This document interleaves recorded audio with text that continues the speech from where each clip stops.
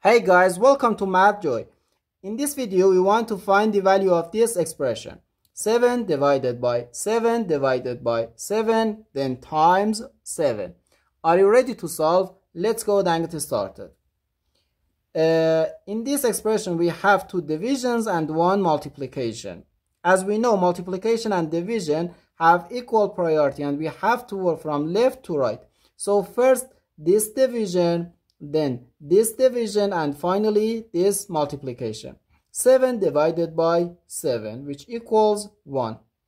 And 1 divided by 7, then times 7. No, we have to do this division. 1 divided by 7. We can write 1 over 7 and times 7.